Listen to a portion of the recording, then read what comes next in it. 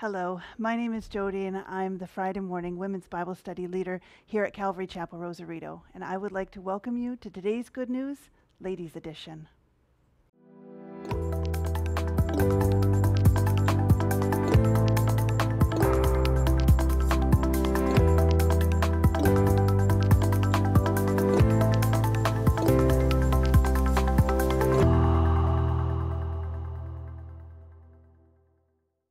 We've recently shared devotions on the fruit of the Spirit, which are the characteristics of Jesus.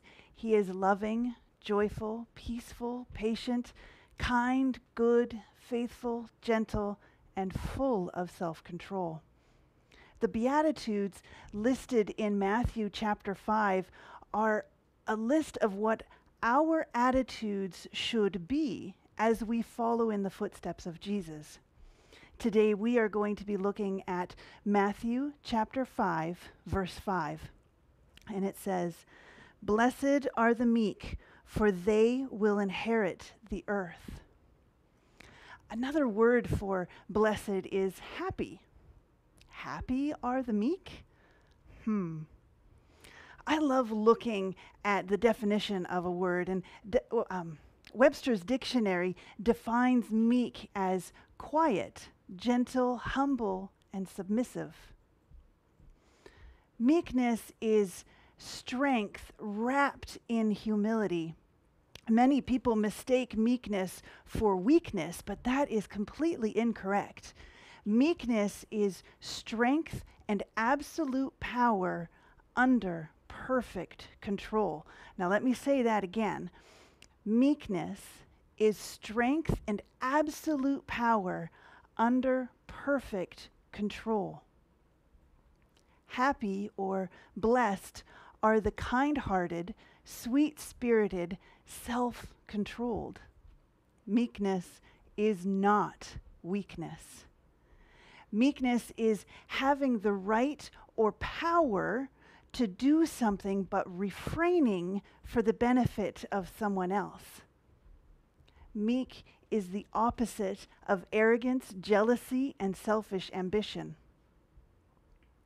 Abraham, Moses, David, Paul, and Jesus are biblical examples of being meek.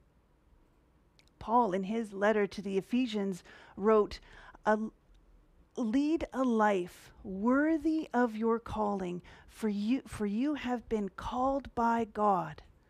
Always be humble and gentle. Be patient with each other, making allowance for each other's faults because of your love." That was Ephesians 4, verses 1 and 2. Matthew chapter 5 is called the Sermon on the Mount. And in this sermon, regarding the meek, Jesus is actually quoting Psalm 37, verse 11. And that says, "But the meek shall inherit the earth and shall delight themselves in the abundance of peace." Now, the world says, assert yourself, strut your stuff. But Jesus says, blessed are the meek, the humble, the gentle.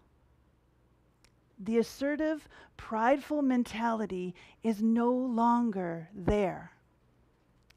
A meek person has learned that happiness doesn't lie in her power, position, or possessions, but in a relationship with God.